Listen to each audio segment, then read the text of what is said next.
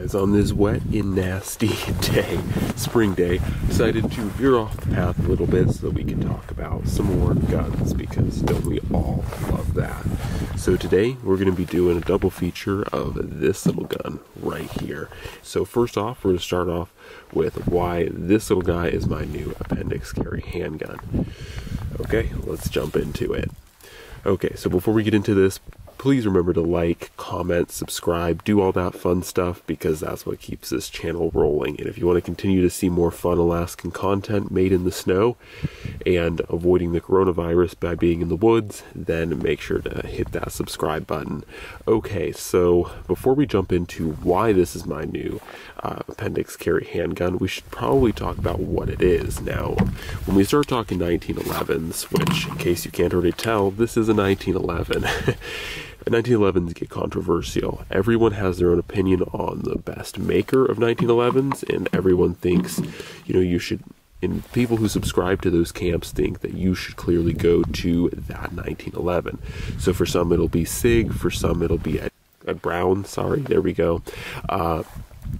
Some people will say Kimber, some people will say on and on and on. This is a Springfield, and from what I can tell, Springfield seems to be just fine. This handgun, ever since I started running Wilson Combat magazines, has been running 100%. Before that, it was primarily failures to lock the failure to the last round bolt, hold open kind of thing. So nothing catastrophic. It is a 1911. They are more high maintenance than a Glock. I know that, but this is a Springfield, like I said, compact range officer, and to many people's dismay, again, that this is also 9mm. Now, some people may ask, why the hell did I choose a 9mm 1911? And the primary reason is due to the weight of the 1911. 9mm is a very pacified round to shoot out of a 1911 frame and overall handgun, and I really like shooting 9mm. In addition to that, 9mm is a round that I can afford to shoot a lot, and so what this goes back to is I don't like carrying guns every day that I don't train with frequently, and by frequently I mean at least once a month, but usually once a week. So with a 45 or a 10mm or a 357 SIG, whatever, they make 1911s in a lot of different calibers. All of those other calibers, I really can't afford to run that often, and therefore I don't feel that comfortable carrying a gun that I don't practice with frequently. However, 9mm I practice with a lot, and I can afford to practice with a lot, so that kind of is why I have a 1911 in 9mm. So why did I choose a 1911 of all bastardly things as my new Appendix carry? So there's a handful of reasons, and the first one is probably the most obvious, and that is that it's a single stack handgun. And while I'm not going to lie, and I'm going to talk about in a little bit, my P10C by CZ, it's a great handgun. I love carrying it, and it's such a shooter's handgun. The issue is it's a double stack, it's a bigger handgun for being a compact, and it's just hard for me to comfortably carry. It felt like it was constantly stabbing me in the guts, and I would rather not die from carrying my gun. I'd rather carry my gun. I carry my gun so I can live, not have my gun kill me in the process of carrying it. So that leads me back to finding a single stack 9mm that I can carry.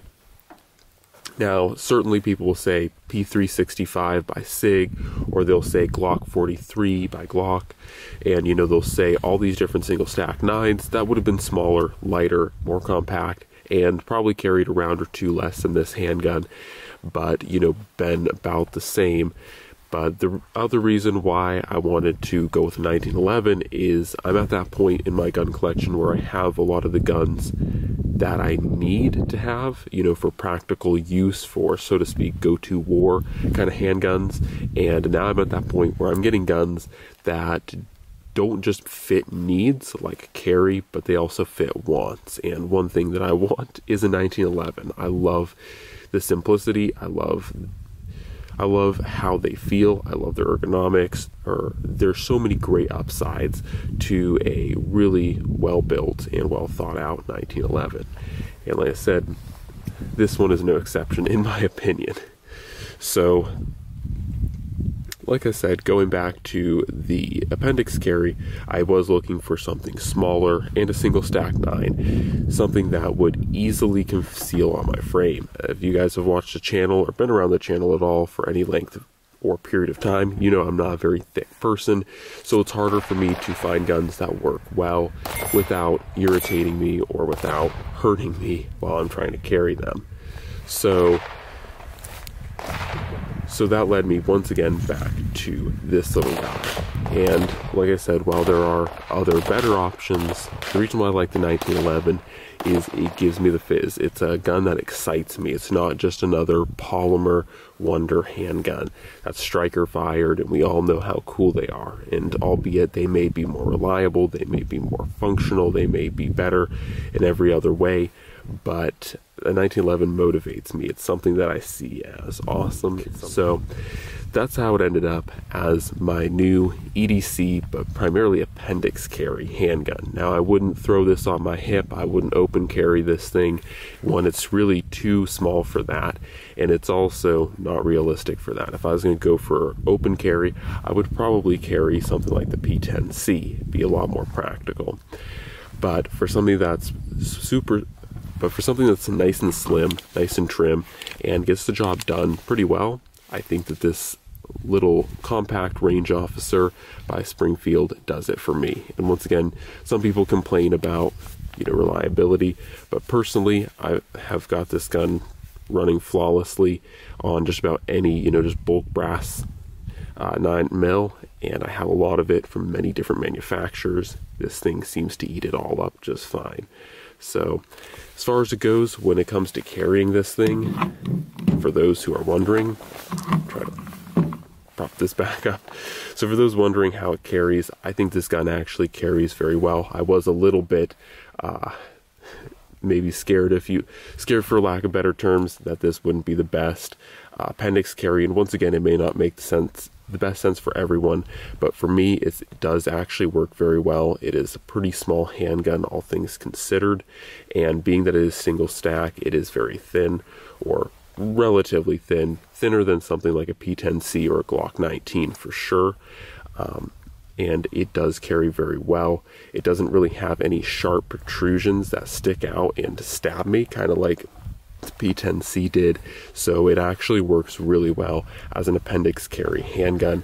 In addition to that, I made sure that I got a leather holster for it, so that this has a bit of give to it, so that when the gun's in here, it's not in a rigid Kydex holster and the holster isn't stabbing me, alongside with the gun, or the gun, not being able to move ends up stabbing me. I've tried to mitigate any kind of stabbing me kind of things that can happen when you Appendix carry.